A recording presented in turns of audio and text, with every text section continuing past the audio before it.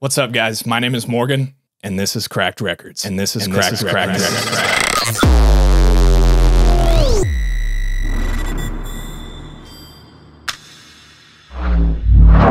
Oh, we're back. We're back. Before we jump in, I'll just give you guys a quick intro for the new channel. Cracked Records is going to be the new platform for all my production sauce. So you could think of the subscription sort of like a Patreon. So you'll get access to literally everything that I make. Right now, we got 4 plugins and 9 Ableton/Max for Live devices, as well as everything I make in this video. And it's a whole lot of sauce. Today, we're going to be making a house-based preset generator in Serum 2. So lock in and let's get it. All right, to get things started, we just have a fresh instance of Serum 2 and Macro Daddy. So Macro Daddy is one of the Max for Live devices that's included in the Crack subscription. And the way that this works is instead of just having 16 macros like you would in an instrument rack, you have 56. And what this allows us to do is to configure different parameters inside of Serum, and then we could map them by pressing map. And then from there, I made a randomize feature so that we could just use this to map everything inside of Serum to generate presets for us.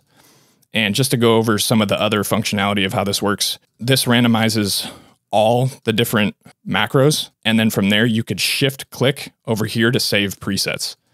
And then what you could do is just double click them to recall them. So what we're gonna do is we're just gonna map this to a bunch of shit inside of Serum 2 and then randomize it till we get a good result and then save it over here. All right, so let's start fucking around here. So for oscillator A, we'll go basic shapes, sine wave, and then we'll do a sub out. We'll set these all to -3, and then just make sure the phase and random are all the way turned down. So this way the sound is more consistent. And then from here, we'll set everything up on filter 1, and then we'll do a low 24 just to give us a pluck here. This is shift option click.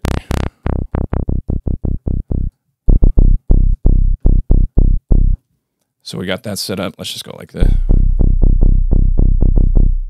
And then from here, we'll just get a little bit of processing going. So we'll go compressor, and I have mine set up to be default OTT. And the way that you do this is, I believe, oh yeah, right here. And then you could just do save default preset. So I just changed it off single to multiband, and then I just saved it right here. So now we got that cooking. And then we'll do an equalizer just to boost some of the mids to give us some girth. Turn this down because it's cooking. And then we'll just do a distortion at the end just to make sure that it's not clipping out of Serum. All right, now for the fun part. So if you guys saw the shorter tutorial that I did, you'll know that what we could do inside of Serum 2 is we could just randomize the low 16 bins right here. So this just gives you a random set of the first 16 harmonics. So now it's just a super quick way to just make shit for you. And then from here, what we could do is we could just remove all these, or let's see. Yeah, we could just press delete on this. So from here, we could just go like that. And then what I like to do is, or you actually have control inside of here. So what we could do is we could go oscillator C, and then we just want to make sure that we have a sine wave selected. And then from there, we could just do randomize low 16 bins, and then we'll make sure B's off, and then from there, what we could do is just start stacking a bunch of these inside of B. So now we could just do copy, and then go to B, do plus, and then paste. Then we could go back to C right here, and then we could just do randomize low 16 bins. Easy. Then from there, we could just copy, go back to B, paste right there. Then we'll go back to C. We'll do this a couple more times.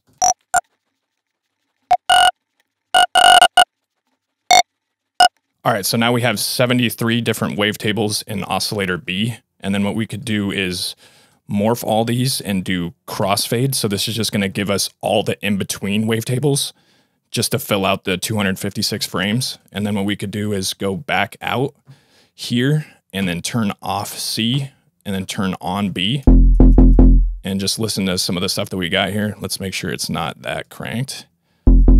So now we have all of our wavetables inside of B. And then what we could do is Shift Option, drag it over to C. And then now we have access to 2 sets of it. And then we could set up our first randomization. So if we go to configure down here in Serum, we could do wavetable position right here, wavetable position right here.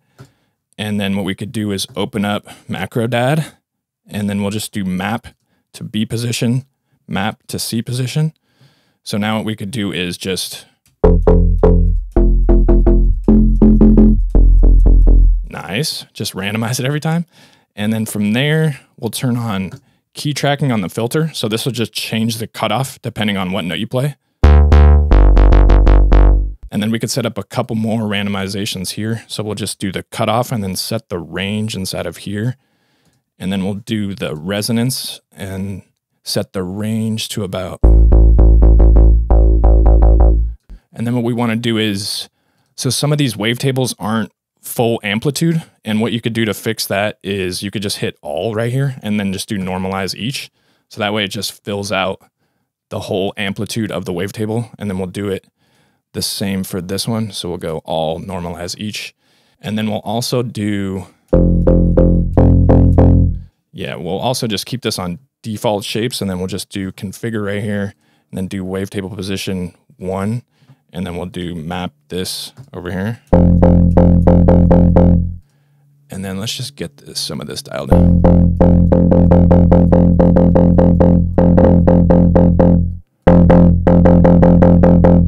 Maybe get a little bit of chorus in here. And then we'll actually do a clean sub and then just cut everything out of this. So we'll do equalizer right here.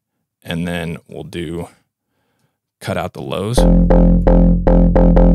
And then we'll use the sub as just the low end. And now we could start going crazy with the randomization. So if we turn the sustain down, we could get this envelope set up. So we want the decay to go from around 300 to maybe a second. So what we could do is hit this, or no, we could just use the macros to make it easy.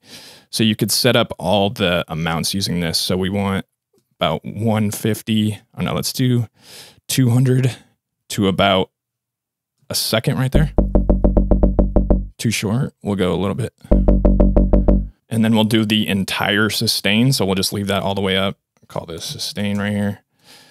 And then release, we'll do 160 to maybe 1.5 seconds. And then from there, we could just hit configure and we'll do decay, sustain, release. And then we'll map, we'll get another page right here. And then we'll do map, decay, sustain, release. And then when we randomize,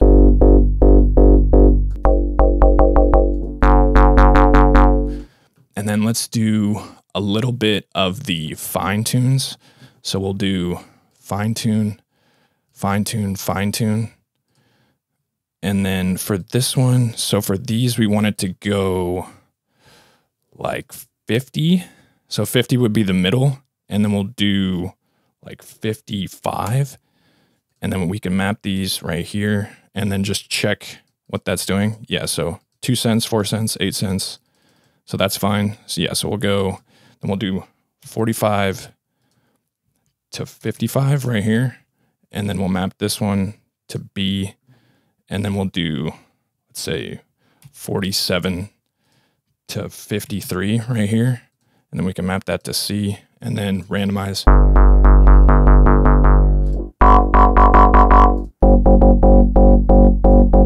And then let's do another OTT just to make it bigger. All right, so now we can start getting crazy with it. So we'll set up some warp modes. So we'll do pulse wave modulation right here.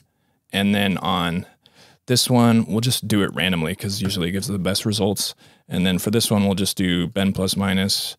And then maybe, no, we won't make it too complicated. So we'll just do 1 for each of these. And then for this one, we'll do just bend minus. And then from here, we could configure and just do this, that, that, and that. And then we could open up our macro dad and then just start mapping all of these. We get a new page right here. Then we'll hit this.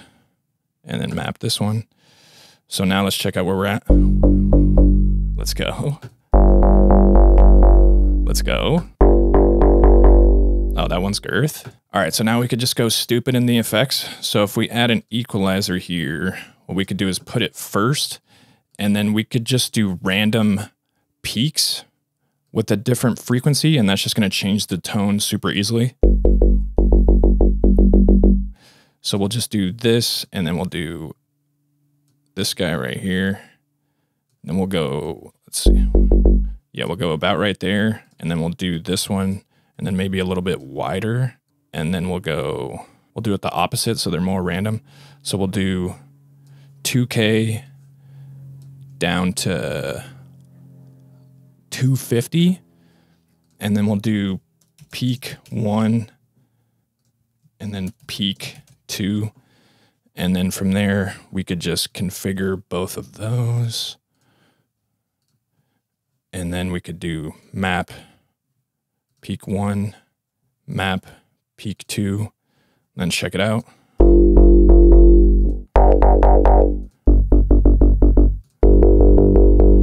Let's go. And then from there, maybe we want a little bit of distortion randomization. So we'll put this earlier in the chain, and then we could do signfold just because a lot of these don't have a ton of frequencies in them. And then we don't want it that gnarly. So we'll put the mix at about half, and then we could do bandpass for this. And then let's see what happens.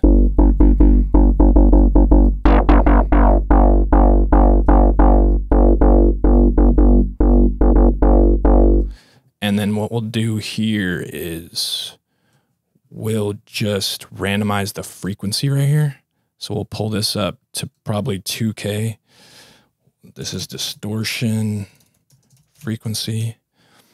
And then we do start running out of macros. And for whatever reason, I think this is a bug, but you can't configure the FX controls like you could in Serum 1, but I think they'll probably fix that. So that's why what I would usually do is just use the randomization with everything on the main page without mapping it to macros, and then you could use the macros to do the effects randomization.